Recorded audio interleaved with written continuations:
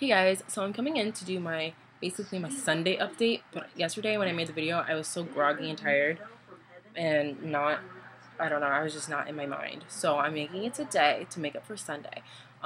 Basically, I finished my Ramp It Up DVD today. I moved on to the second phase. I started today, and it was tough for me. Just like the start of the video was tough on the first day, but the second day I was able to push through it with no problems.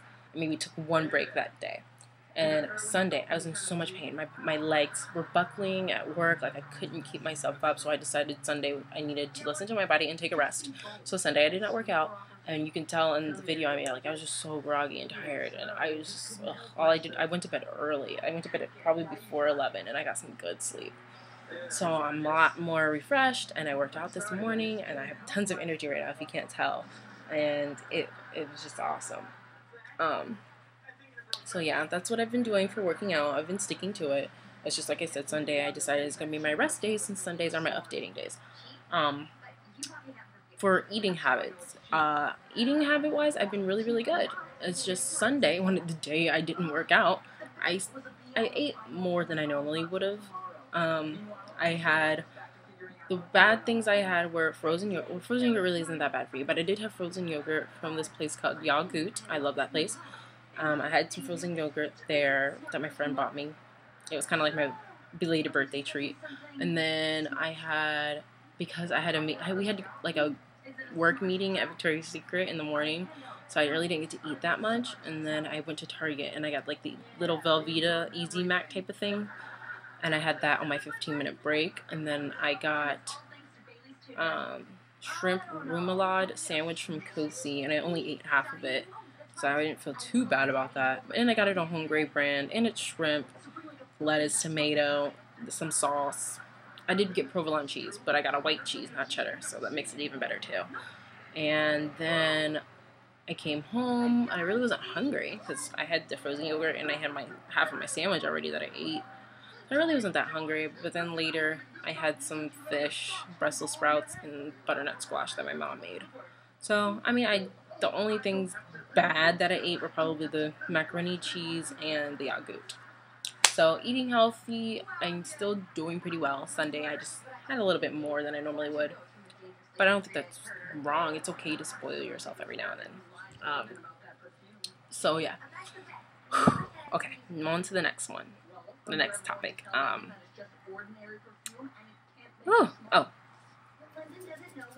So when I did my DVD workout today, my butt was just kicked, man. It was kicked. I think every time I'm going to start the new phase, that first day of me starting the new workout routine, I'm going to drag. I took more breaks than I did, like, on my second day of working out, because it was a new routine and it was a lot tougher, and I was like, whoa. But other than that, I pushed through it. But then there was a point where she started using resistance bands, and I don't have resistance bands, so I have to go get resistance bands, hopefully today.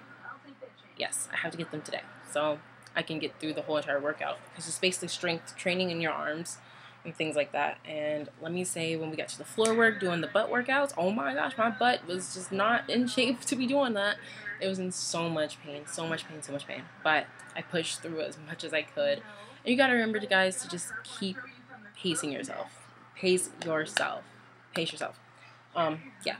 So, now I'm going to come in and share the healthy recipe the healthy dessert recipe that I made a couple days ago for myself, because I was craving something sweet, and I was like, what do I have that's healthy that I can combine together and it'll be under at least 300 calories. It was under 300 calories for sure.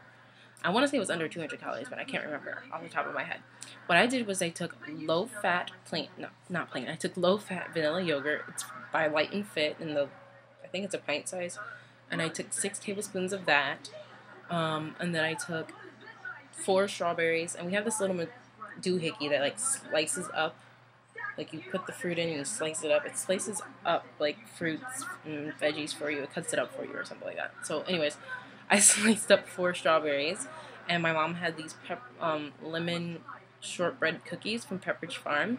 And, like, a serving for them was 4. And that was, like, 160 calories. So I took 2. So that's, like, 80 calories. So I took 2 of those and I stuck them in my bowl of yogurt, and I was able to have strawberry, lemon, vanilla, yogurt parfait, crunchy, yummy goodness dessert thing that I made. So that was all the recipe was, guys. Nothing too hard, nothing too serious. At least under 200 calories for sure, because the yogurt, 1 cup of that yogurt is 100 calories, either 100 or 110 calories. 2 cookies, 80, and then some strawberries. Like, it was about 200, maybe 220 calories. Like I said, awesome, light, fit, and healthy, and refreshing. It's very refreshing.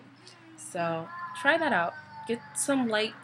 It's okay to have like light and low-fat type cookies around the house that you can mix in with yogurt and fruit and have like a dessert. I'm gonna give another tip about if you're having a sweet tooth. Dark chocolate, guys, is the way to go, because dark chocolate is full of antioxidants, and if you don't like dark chocolate, learn to like it. I'm just kidding. It's just the healthier of the chocolates compared to milk chocolate, which has milk in it. It's been processed more. When you think about it, dark chocolate is as close to the cocoa nut as it can possibly be, because it goes through less processing. It's fuller in antioxidants because it's closer to the original plant. The plant itself is probably very, very healthy, but once we get it and we do what we do to it, it's not as healthy. But dark chocolate, that's why a lot of people like it, is because it's as close to the cocoa plant as possible. It's richer, it's yummy. Some people say it's bitter, but I love it. I love dark chocolate. So another nice, healthy little recipe you could do is maybe get some dark chocolate chips from the grocery store. If you go to a health food store, it's probably even better. And get like some organic dark chocolate chips. Maybe take like a handful, melt them in a tiny little container. Like we have those little Glad cups for storing things in. You can probably get those. Put like a handful in there. Melt that up. Take your favorite fruits and just have dark chocolate and fruit. Like gets rid of your chocolate craving, and it's sweet because it's sweet and your fruits are sweet. So you can do strawberries and dark chocolate. I love blackberries and strawberries right now, so blackberries, raspberries, blueberries, and just have like your own little tiny, small amount of kind of fondue dipping session there. Why not? It's healthy, it's light, it's under probably 200, of course it's under 200 calories, you know, just things like that.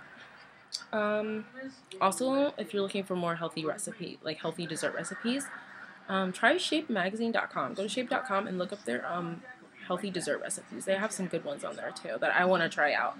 And if I try them out, I will definitely tell you guys and like go through the recipe in depth. But that's not going to be probably until I move into my apartment, when I have my own kitchen, I can do my own things. But that's it, guys. That's kind of my Sunday update. Every Sunday I'll be updating. Sunday was officially the start of week 1 of the full working out program and everything. I mean, technically I started Wednesday, but that was the start of week 1 updates. So, yay! And I will just be continuing to do my Slim 6 DVD. I'm on Ramp It Up. I only did Start It Up for 2 days, and I moved on to Ramp It Up. And today was my first day of completing Ramp It Up, and I'm going to be doing that for the next, 5 days. Monday, Tuesday, Wednesday, Thursday, Friday, Saturday. 6 days. So I'm doing it 6 days a week, and then Sundays are going to be my rest days. Still continuing to eat healthy, drinking lots of water. Basically, my diet is high in proteins, low in sugars and fats and carbs. But if I am getting carbs, of course it has to be whole grain. Whole grain. Lean proteins. I'm not eating turkey. I'm not eating chicken. I'm not eating beef. Only thing I'm eating is fish, honestly. And getting my proteins from beans, like black beans, definitely. I had some peanut butter. Oh yeah, my pre-workout meal was 2 pieces of whole grain toast, toasted, with some peanut butter and fresh cut strawberries on top. That was it. And that's giving me enough fuel right now because I am, I guess, hyper. I'm really energetic right now. And I ate it before I worked out. So when I worked out, I'm using the carbs to burn and push myself through my workout. And the workout was about an hour long, so that's just because I was failing and I took so long. But yeah, I'm sorry guys, my nose is really itching right now. But that's it. I feel good. My skin, to me, it looks amazing. It feels amazing. My hair is soft feeling. I don't know why, but I feel like when I work out, my hair gets really soft. I feel strong. Can you see that? Yeah. I feel strong and I feel good. After I work out, I just feel amazing. So the next video is going to be talking about staying motivated and how I keep myself motivated. So check that out, guys. I'm going to make that right after this. So stay tuned, and you guys have a great Monday, and keep pushing through. Keep pushing through, guys. We can do this. Thanks, guys. Bye.